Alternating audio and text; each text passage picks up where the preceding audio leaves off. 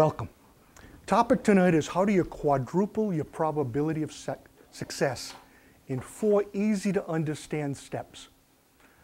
Probability of success, if we grouped all the businesses in this country together, manufacturers and retail and service people, group them all together, the probability of success is about 20%. There are 3 things that must be in every single marketing message. And if you do this and you do it right, this alone will triple your probability of success. 3 things. They are your dramatic difference, we just talked about at length, okay? Your difference, you got to communicate that difference. Your overt benefits.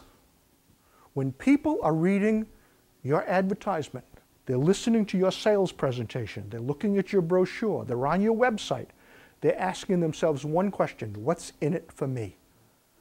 I call it my favorite radio station, WIIFM. What's in it for me? That's what they want to know.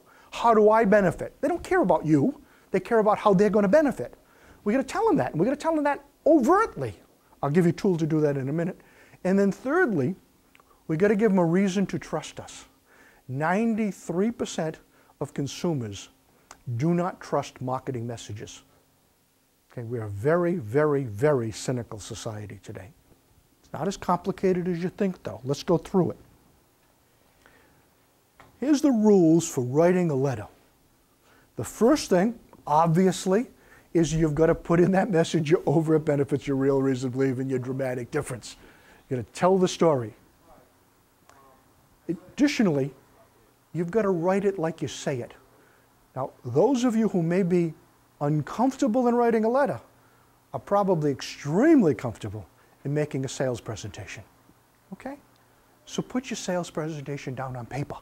We'll clean it up later. We'll make it nice. We'll make it flow. But get it down on paper. Write it like you'd say it. Get to the point right away. Don't wander with it. Get to the point immediately. I read letters, and in the 3rd paragraph they say, what I meant to say was, say it. Don't wait. Okay. Now, write a strong, attention-grabbing headline. Now, I'd like you to do me a favor. In your packet,